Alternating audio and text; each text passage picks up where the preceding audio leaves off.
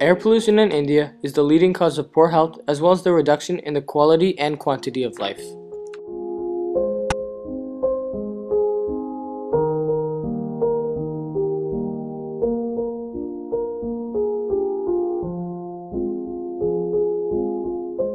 From 1997 to 2006, the number of registered vehicles in New Delhi rose from 1.5 million to 4.5 million, and it continues to increase by an average of 963 private vehicles every single day.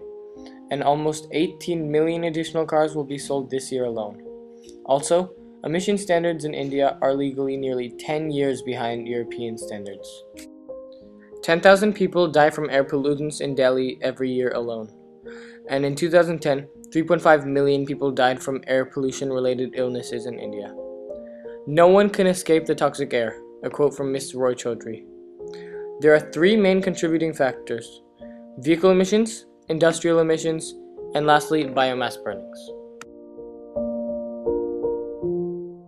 High is that 75% of Indian households still use solid fuels, and 90% of households in rural areas.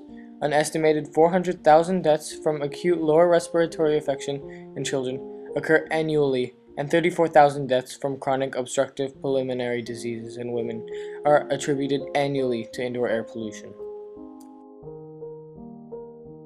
Problems such as air pollution are hard to solve, but there are always solutions. By enforcing frequent compulsory inspections, we can ensure that vehicles and factories are not emitting too much. What the inspections could do is they can monitor pollution emissions every 6 months and make sure everything is functioning properly and nothing is causing excess emissions.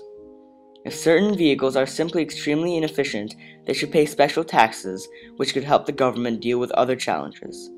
This would convince people to buy more efficient vehicles as well.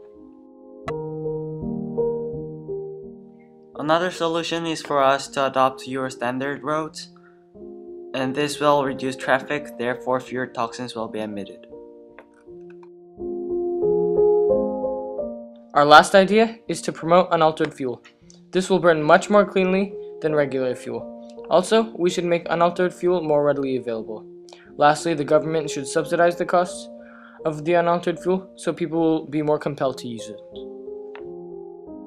The issue of air pollution in India is an extremely vast and complex one. Since the issue is so immense, there is no one solution.